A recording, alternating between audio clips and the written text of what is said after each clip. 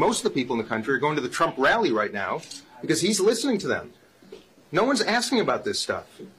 I'm just frustrated. I hope you understand why I'm getting tired of it. You're doing your jobs, but you're not asking the questions that Americans give a shit about. Yeah, and there is a reason why everyone following Trump says, well, he listens to me and I will listen to him. You could put half of Trump supporters into what I call the basket of deplorables. Credulous boomer Rube demo that backs Donald Trump, that wants to think that Donald Trump's the smart one, and y'all elitists are dumb.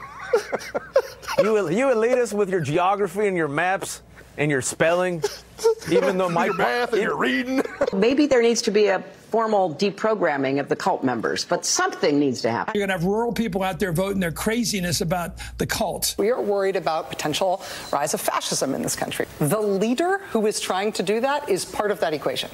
But people wanting that is a much bigger part of that equation. Right. Trump and his MAGA supporters not only embrace political violence, but they laugh about it. I got to tell you guys, I went to a Donald Trump rally a couple nights ago. Never been to one.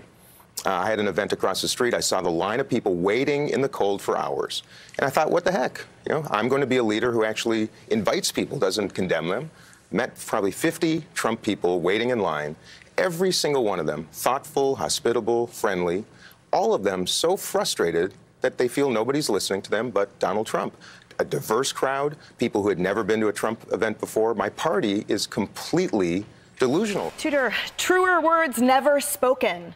And the only qualifier to this is it makes me a little sad that he had to just talk directly to Trump voters to see, oh my gosh, they're just like us. Of course they are. Because we are all Americans and we are all facing the same issues. And those guys are facing the singular issue of not being listened to except for by one candidate. But this message of MAGA extremist has painted an entire 75 million people as these crazy people, right? And Kayleigh knows I used to be the person in line with all of those folks interviewing people. And he's exactly right. Diverse group, dedicated to the country, not just dedicated to Trump. That's what people think. These are people who just love Trump. No, they love America. I've been when it's been below zero. I've been when it's been 100 degrees. They are dedicated because they feel like this country needs to be brought back. And that's what he saw. He saw genuinely loving people. And I love that he went out there and said that. And I think CNN was probably like, uh-oh.